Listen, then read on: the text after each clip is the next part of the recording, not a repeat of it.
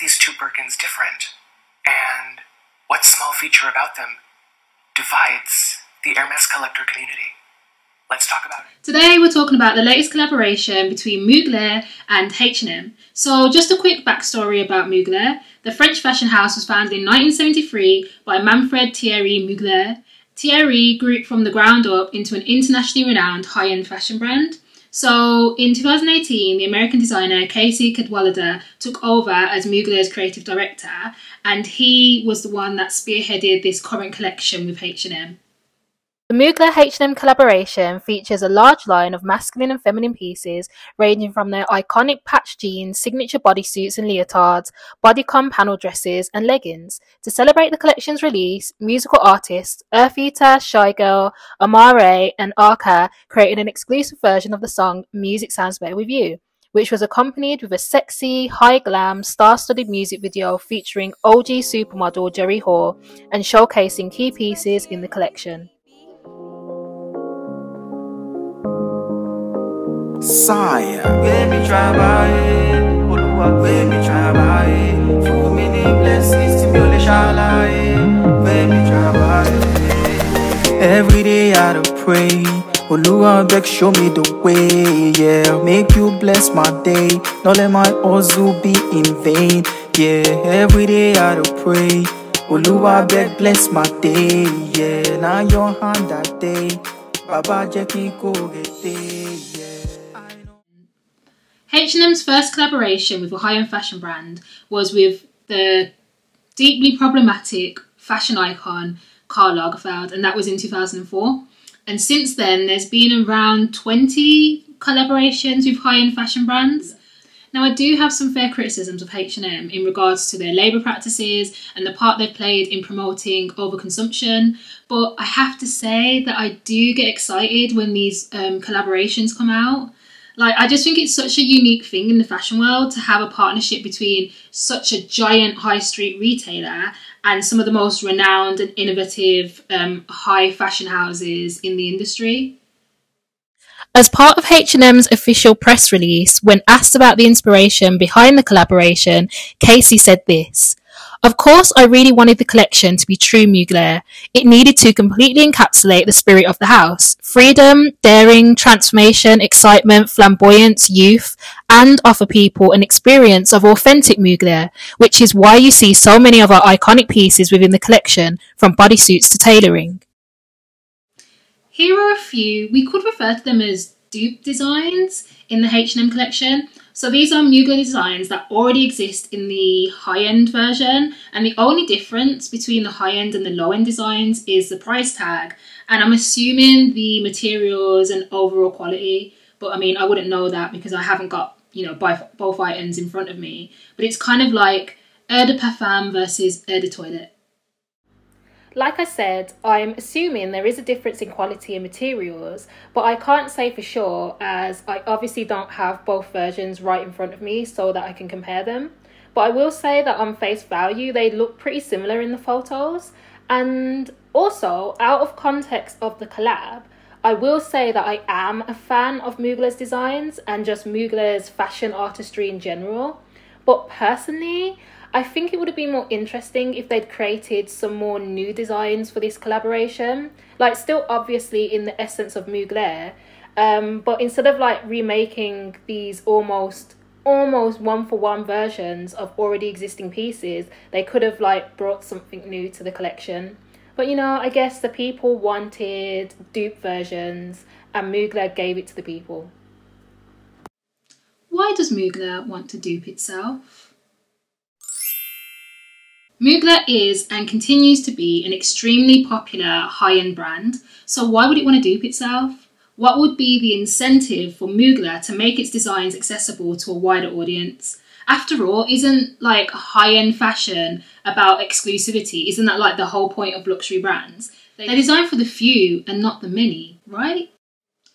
According to fashion media company Business of Fashion, Mugler's collaboration with H&M is a reflection of changing attitudes towards wearing dupe fashion. So this is in part thanks to Gen Z's embracing of dupes and their unashamed flaunting of dupes on social media platforms like TikTok. So wearing dupe versions of popular high-end brands, it no longer carries the same kind of stigma as it did in the past. So one of the benefits of these high-low collaborations is that these luxury fashion houses get a fat cash injection as well as access to a huge marketing platform. So in the case of H&M, they had global net sales in excess of $22.2 billion in 2022. So just think of like the advertising budget someone like H&M has. Another benefit is that these collaborations allow the high-end brands to experiment with products that they don't currently have in their existing luxury lines. It's like a way for them to test the waters on whether customers have an appetite for these products. So they could test it in the low-end market, and then if it does well, they can then reproduce much more expensive and lavish versions for the high-end market. So this is from a Business of Fashion's article on dupes, and this is what they had to say. For some designer brands, fast fashion chains and big box stores are almost playing the role of a patron, enabling new talent to take their skills and exposure to a higher level. Cadwalder points to pieces he tried to make for his regular collection that simply couldn't happen because of lack of consumer interest. Mugler was acquired by L'Oreal in 2020, but the beauty giant so far does not appear to have lavished the same resources on the business as fashion-focused conglomerates like LVMH or Kering. There's this long leather trench coat in this beautiful teal colour that was in the autumn 2022 runway show, he said. I won't tell you exactly what the Mugler price was, but it was multiple thousands of euros. And it sold under 10 units, and so it had to be cancelled. Cadwalder produced a coat for H&M instead. At $749, it's the most expensive item in the project. He says he's also used the H&M collaboration to experiment with menswear, which Mugler does not currently produce. H&M's sophisticated global supply chain was also part of the draw, even for a design house like Mugler that has pioneered cut and sew techniques for decades. I must be honest, Cadwalder told H&M's creative advisor Anne-Sophie Johnson during their launch event in New York City. You did some things with H&M that we can't do at Mugler. To play with the lycra and crystals, to get them super close together and the crystals so big, is really decadent and really beautiful. Cadwalder also mentioned their ability to mass-produce body chains that were once a runway-only phenomenon. A H&M spokesperson said the company used 3D sketching to get a better understanding of the more complex products in the collaboration. Okay, tangent time. So in my past life, I worked for H&M as a sales assistant while I was at uni, and back in 2009, yeah, I'm old, H&M did a collab with Jimmy Choo. So this is the only H&M designer collab that I've actually purchased items from. So the collection featured a load of like sexy heel designs, obviously, and then some handbags and some jewellery pieces. And I instinctively remember how excited I was for this collaboration. I'll insert some clips of what some of the products look like. So I queued at the flagship store in the UK on Oxford Street in London to buy a pair with my employee discount. And from a consumer perspective, I think I wanted to get my hands on something from the collection so bad because first of all, I was a broke uni student and I would never have been able to afford Jimmy Choo otherwise. And it made me feel good that I kind of participated in this like luxury club, even if it was kind of like by proxy, because these are like a lower end version of the actual Jimmy Choo shoe. So yeah, I wasn't on no carry level, but it did make me feel like I was doing something. So these were the heels that I got. Do I still have them? No, I don't. I think I got rid of them a couple of years ago. But I had them for ages and I wore the shit out of them. I actually wore them to my graduation with this like Harvey Lager imitation dress from French Connection. And I actually found the exact same dress that I wore on Depop.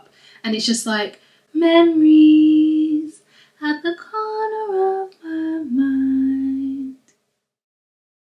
Okay, so these high-end luxury fashion brands aren't democratizing fashion by creating like more accessible versions of their pieces. Shocker, I know. But basically, these high-low collabs are very mutually beneficial for both the luxury brand and the high street brand. I also think that these collaborations actually end up reinforcing the exclusivity of the high-end brands. Like me with my Jimmy Choo Juniors, you might be clamouring to get a piece of a luxury brand that you might otherwise struggle financially to attain, but the H&M version just doesn't feel quite the same. it just doesn't carry the same level of prestige and status that owning the actual high-end version does. Ultimately, you still do want to own the real Jimmy Choos so that you can be properly part of the Jimmy Choo club, if that makes sense. Like, the brand still feels unattainable, aspirational, prestigious, even if you do own the H&M version. On this point, there's an extract from Business of Fashion. To be sure, owning a designer piece, whether from Mugler or any other luxury label, is a sensory and aesthetic experience that can't fully be replicated at a mass retailer. And fashion is a game of sharp, subtle belonging, which means no matter how close a product seems at first glance, true connoisseurs and industry insiders will always call out the dupe. And for those that can own the real deal, I don't think it's a stretch to believe that they may hold some distaste for these like duped versions, even though they're like authorized dupes. I feel like they may kind of see them as a bit tacky and illegitimate. This is a quick disclaimer. I might have sounded kind of judgmental there, which is totally not my intention. I have nothing against anyone wanting to wear the H&M versions of these high-end brands or like dupes in general. I mean, I had my Jimmy Choos. Like, I have nothing against it. I was just trying to like just think about kind of the different kind of attitudes towards these designer sanctioned dupes. But no, I don't have anything against it. There's no shame in it. Have fun with fashion. That's the whole point.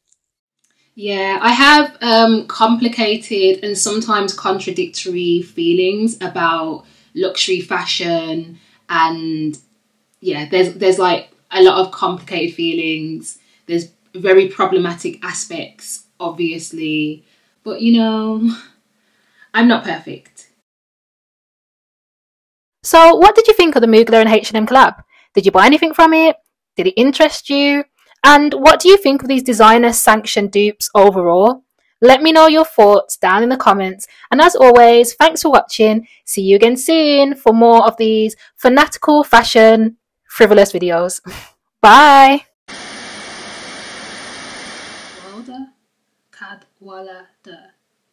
And then in 2018, American designer Casey Cadwallader, why can't I say that?